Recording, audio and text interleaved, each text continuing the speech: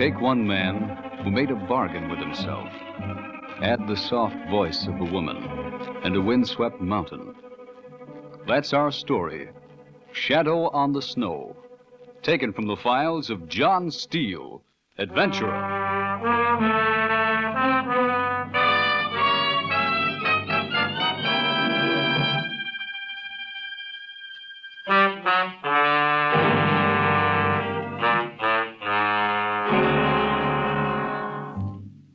Hello, friends. This is John Steele. We're back again to bring you another story of suspense and action. So sit back, relax if you can, and listen. This week's tale takes us to the towering peaks of the Swiss Alps, where a good friend of mine lived, a story of very strange mood. But before I start telling it myself, suppose we turn the meeting over to Johnny Martin. He's the fellow who lived it, and here he is to tell it. Johnny? Oh, where do you begin a story like mine? I don't know. Maybe I should go back to the war when I first came to Switzerland on leave. Rehabilitation leave, I think they called it. I remember how hungry I was for the sight of a city that wasn't gutted by bombs and for the smile of a people who hadn't known fear or want. And I remember how I hated going back to the army and all that that meant. I promised myself that someday I'd come back to Switzerland, and I did. Yeah, that's where I'll start it. I came back to Switzerland and I found Vreni. Vreni with her strong hands and her clear eyes. We met, fell in love, and were married all in a couple of months. We rented a small chalet high in the hills outside Zermatt. During the summers, I'd help my friend Franz pull the tourists up and down the peaks around us. During the winters, we ran a little shop in the village that Vreni's father had left her. And that went on for 3 or 4 years, and we were happy.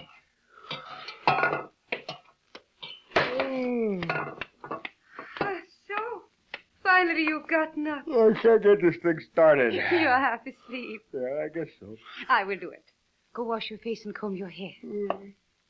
Where you been so early? I've been down to the village and back before you even get your eyes open. Oh, what's all the excitement? Nothing. Well, there must be something up.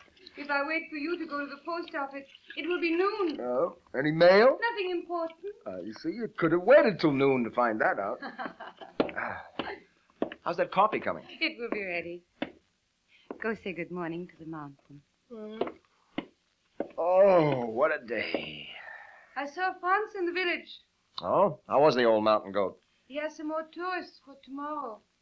Americans? No. Oh, okay. He wants you to help him. Sure. He wants you to meet him at the inn. Are you listening, Johnny? Oh, sure, I'm listening. What is the matter? Nothing. Nothing, honey. You had such a sad look in your eyes. Me? Ah. You were thinking of your country? No, I was admiring our mountain. Oh. Isn't that a beauty? Someday we're going to climb that. Just you and me. Franz would laugh at you. Oh, we will. Wait and see. All right, we will. We will conquer the Weisshorn all alone. You bet. The coffee. I hope it's not too strong. No. When you are finished, I have a surprise for you. I knew you were up to something. Go on. Drink. Okay. There. Now, what's the surprise? In a moment. There. It's the Victoria from Bern. So what? Open it up. Okay. Why all the mystery? It is always 2 or 3 weeks old by the time it reaches us, but... Brainy. Do you like... Why? I sent them in months ago. Why did you do it? I thought it would please you. Well, you shouldn't have. But... You think I want my picture plastered all over Europe? I'm sorry. You shouldn't have done this. What harm? You shouldn't have done it, that's all. The first time you've been angry with me. I'm sorry. The magazine said, send in your pictures. I know. You look so funny with the edelweiss in your hand. Please, Brainy, I said I was sorry. It's all right, Johnny. I will not do it again.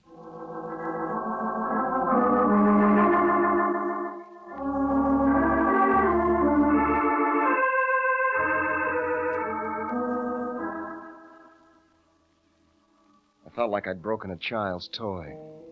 Well, nothing else was said about it, and in 2 or 3 weeks, the incident was forgotten. But I couldn't forget the hurt look in Brainy's eyes. And then one day we were out climbing the lower face of the Weisshorn. It was late afternoon, and down in the valley we could see the farmers slowly leading their flocks back to the barns. The village and all the world seemed very far away. Pull me up, Johnny. Yeah, you're no tourist. What? I said do your own climbing. All right, I will. Okay, hang on. No, please. I will do it myself. Go ahead.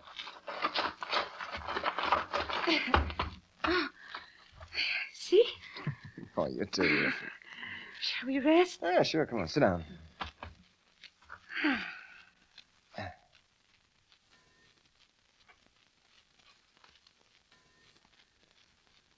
Oh, it is beautiful. Yeah. Hey, what's that? What? That blue flower. I do not know its name. It's a new one.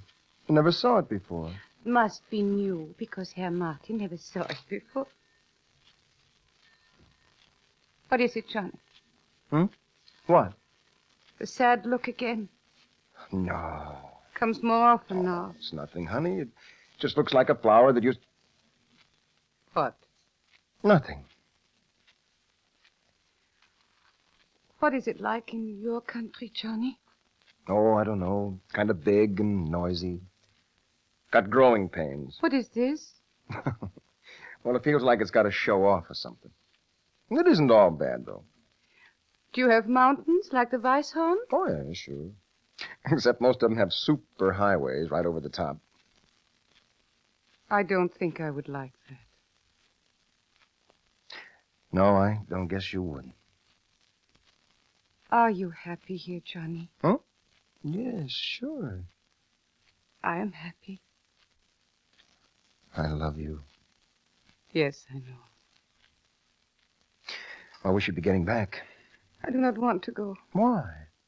I'm afraid. Oh, now stop that. I wish we could live on our mountain forever.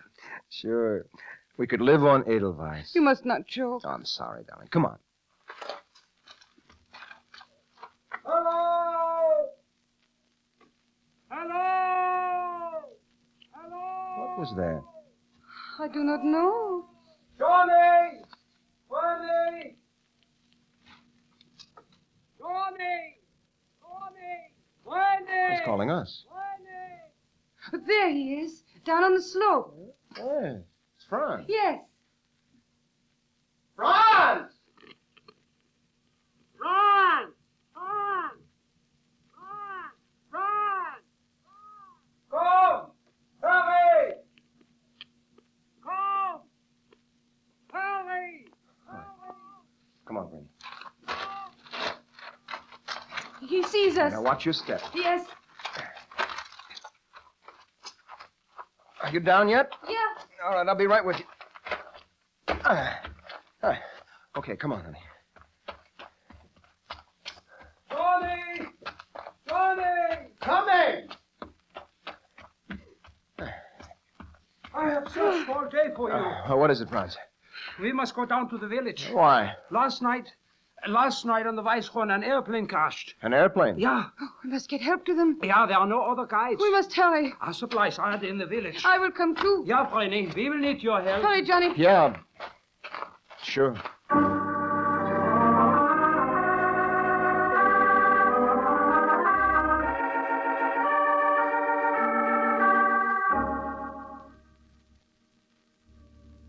On the way down to the village, Franz told us all he knew about the wrecked plane. It was a small single-engine ship was carrying 2 men when it crashed into the Weisshorn. As soon as we'd picked up our equipment, we started back up the glacier. Franz led the way, sounding with his ice axe as he went, and by 10 o'clock we were over the frozen ice field. We pitched camp on a rocky ledge at the foot of the mountain, and Brainy cooked our beans over the humming Primus stove. After supper, we crawled into the tent to sleep. Within a few minutes, Franz was breathing heavily. I lay there with my eyes open, thinking of the flyers, wondering if they were alive. Finally, I got up and crawled quietly out of the tent. I lit a cigarette and looked up at the stars. The stars always seem nearer when you're on a mountain.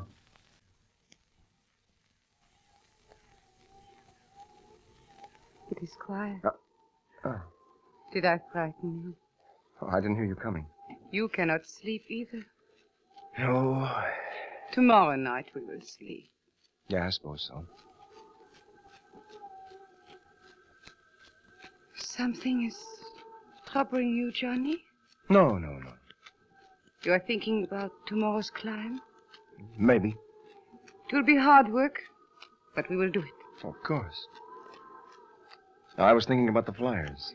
If they are alive, we will get to them in time. Yeah, I suppose so. Granny, do you hear anything? What? I don't know.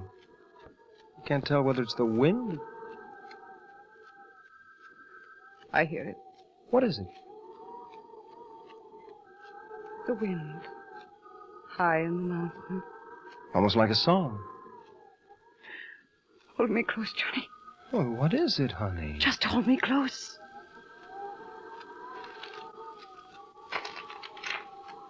Yeah, the wind is blowing. Oh, did we wake you up, Franz? Sleep is always hard the first night on a mountain. Which way is this wind coming from? The north. Oh, that's bad.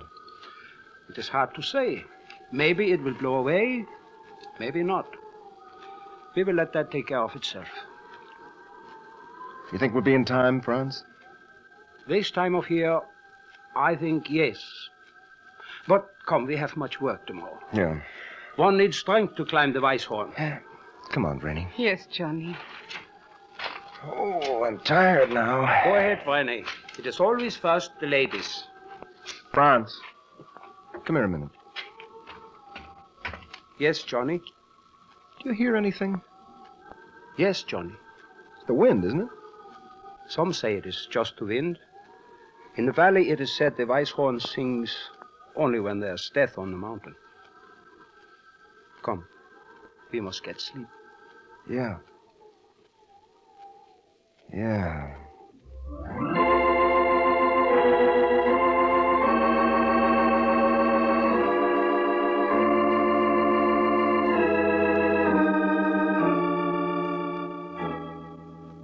Next morning, the wind had died down and the mountain above us was shrouded in a heavy mist, and everything we touched was wet.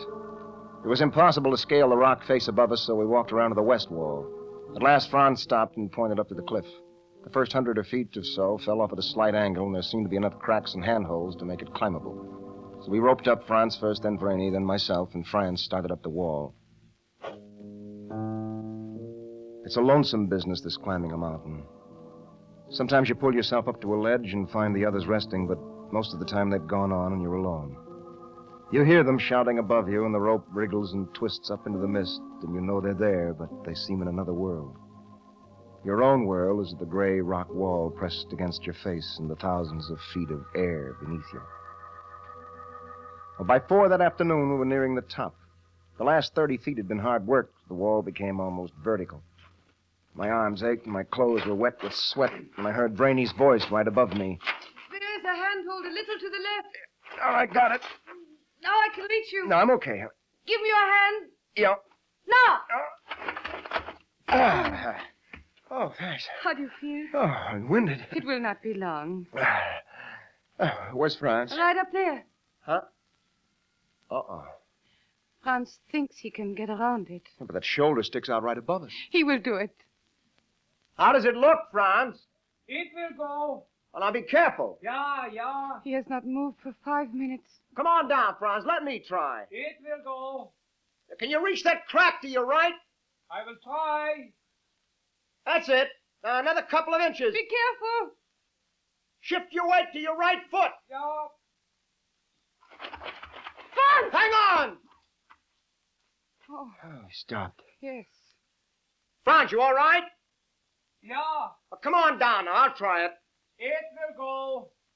Well, okay, but take your time. He's too old. Yes, he's too stubborn. That's it. There's a foothold to your left. Yeah. Make him stop, Johnny. I can't, Rennie. Now, can you reach that crack? Moment, bitte. He's going to jump. No! Oh, he made it. Now he will be all right. I can't see him. He's on top of the shoulder. You okay, Franz? Franz! I am on the terrace. Come, Brenny. Oh, it's your turn, honey. Yes, Johnny. Don't worry, he can pull you up now. I know.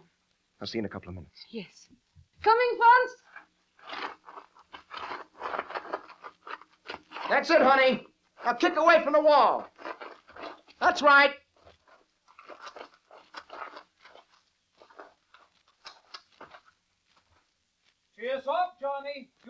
Right.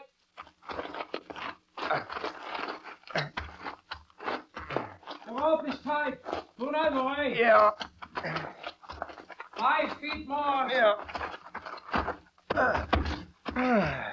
So, we have done it. Are you okay, honey? Yes, Johnny. Well, let's get going then, huh? When you are ready. No, I'm all right now. Good. Come.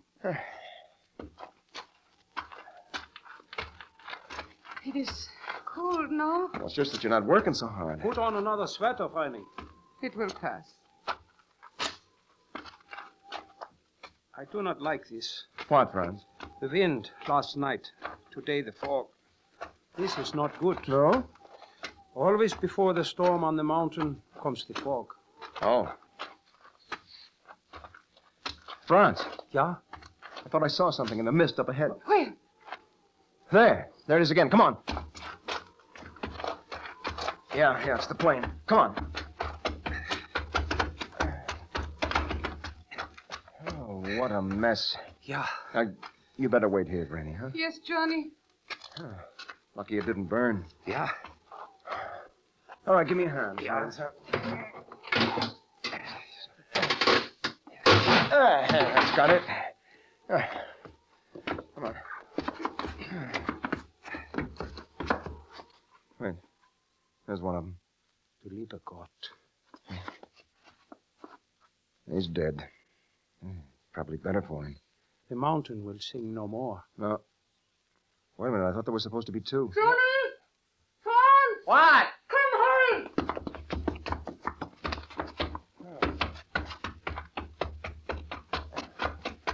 Well, what's the matter? Here is one of them. Let me see him. Well, I'll turn him over. What is it, Johnny? Huh? You look so strange. It's nothing. This one is alive. You know him? No.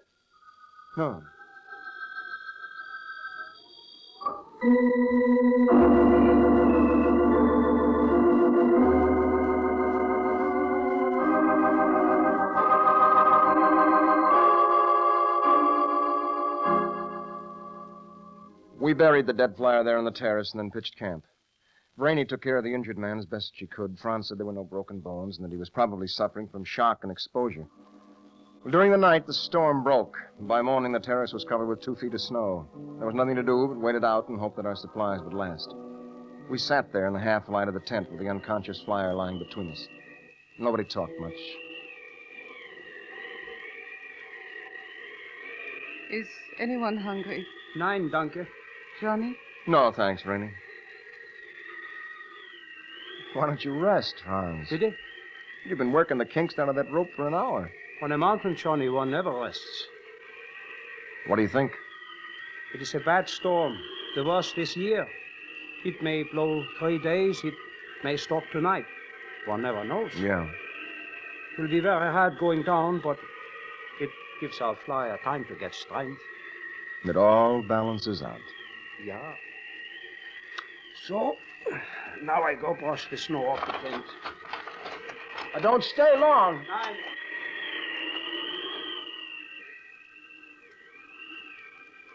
Brainy, Yes, Johnny? are you cold? A little? Come over here next to me. Yes. Any better? Yes, Johnny. What's the matter? Why? You've been so quiet. I do not know. Well, what is it? There is something wrong. I do not know. What? You're hiding something. No, Brainy. Oh, the flyer. Yeah. Lift up his head. Yeah, all right. Give him some water. Brainy, I wanted to... Water. Yeah. His eyes are opening.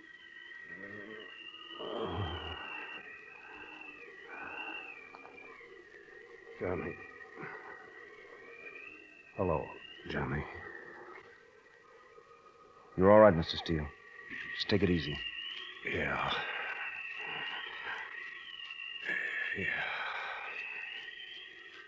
He's out again. Oh, Brainy. Don't cry, Brainy. Well, it is nothing. I was going to tell you. You see, During the war, I had a pretty rough time of it. No more than anyone else, I guess, but bad enough. And when I came home, well, it wasn't what I'd expected. I don't know what I thought it would be like, but it just wasn't right. Lots of guys got up and made speeches about the boys and things, but nobody really knew what it had been like. How could they? Yeah, that's right. Only I didn't know that then. Seemed like everyone just patted you on the back and said, nice going, fella. And then went right back to being what they were before the war, making the same mistakes. Nobody had learned anything. And then when things started to look bad in Europe, well, I just said, this is crazy. I don't want any part of this. And I ran away. I didn't tell anyone where I was going. I just ran. And now you want to go back? I don't know, Raina. See, I didn't figure on you. Now, I don't ever want to leave you. Hold me tight, Raina. Yes, Johnny. Yes, Johnny.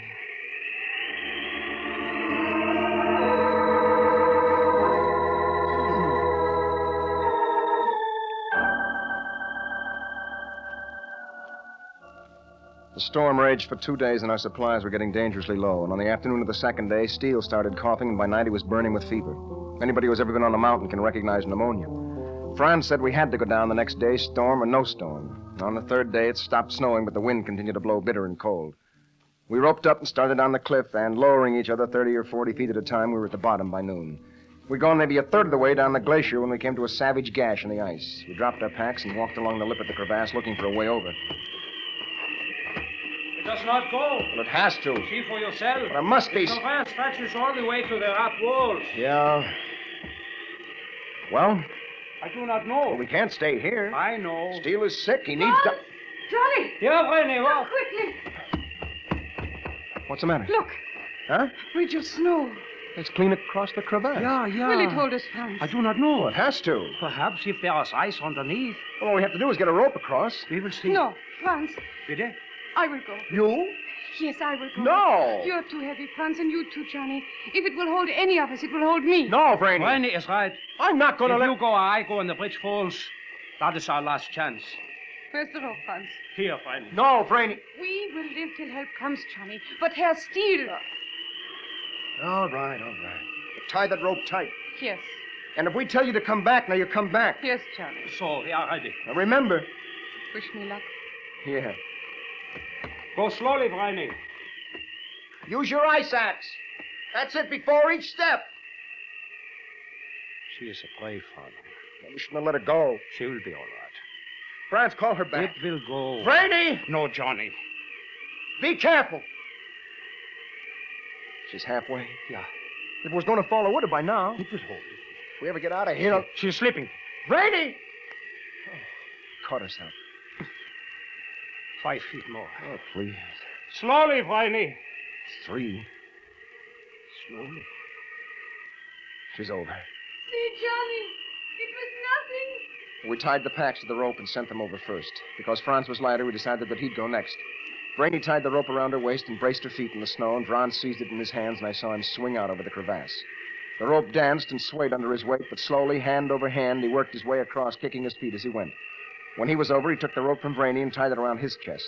Then I lashed Steele to the line, and very carefully Franz pulled him across the crevasse. Then it was my turn. I knotted the rope around my chest and passed it between my legs. Then I stepped to the edge, took a deep breath, and leapt out into space. I shoved my hands and knees out in front of me to break the shock as I hit the fireside, and the wall was rushing up at me. My body turned, and my head crashed against the ice. I seemed to be slipping down into soft darkness when the sharp pain of the rope around my chest snapped me back to consciousness. I was being pulled upward in long, regular thrusts, my body grating against the blue ice wall as I went. And then I heard Brainy. She was leaning far out over the edge, stretching her arms down to reach me and saying my name. I heard Franz calling her, telling her to get back. My own voice tried to rise in my throat, but the rope was cutting my chest and I couldn't breathe. Then our hands touched and she smiled and said my name again, and then I saw the snow under her tremble start to crumble, then she was falling.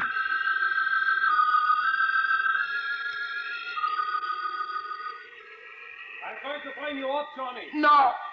It is best, I know. Let me down! Yeah, Johnny. Brainy! Brainy!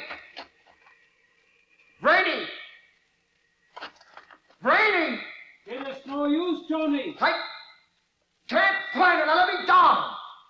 More. Let me down. There's no more hope. Brady! Johnny, I must bring you off. No! Brady! Brady! Brady!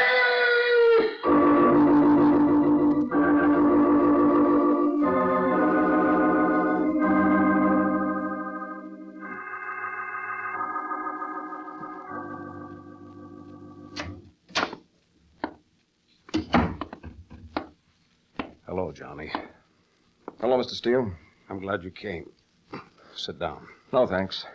I haven't had a chance. Please. I understand. How you feeling? They're taking good care of me here. Doc says I'll be out in a couple of weeks. Fine. Then I suppose I'll be flying home. Yeah. What are you going to do, Johnny? I don't know. I guess it's too soon to decide. Huh? Yeah, I guess.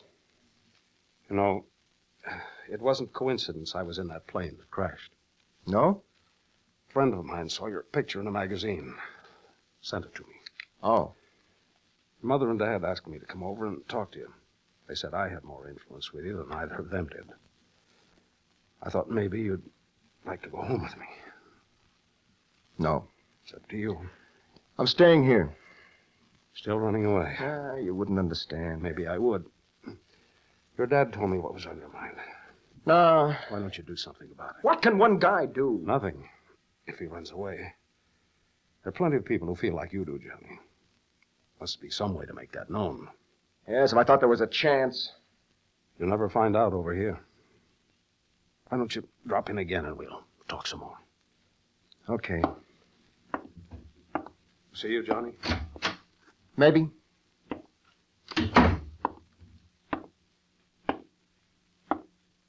Johnny! Oh. Hello, Franz. I've been waiting for you. They found Vreni this morning. Vreni. I told them to bury her on the mountain. I thought you would want that.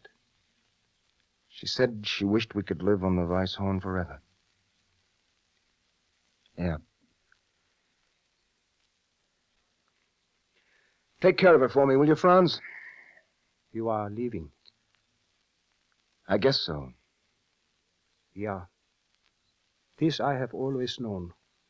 Someday, Johnny would go home.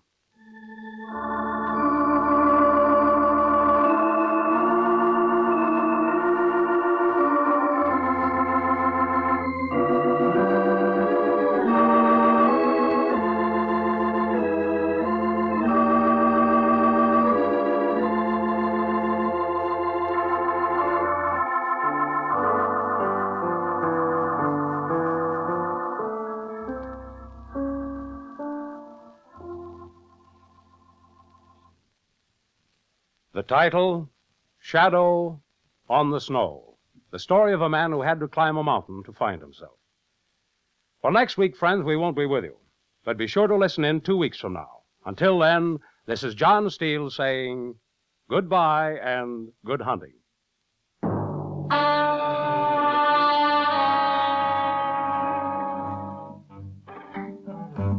This is the Mutual Broadcasting System.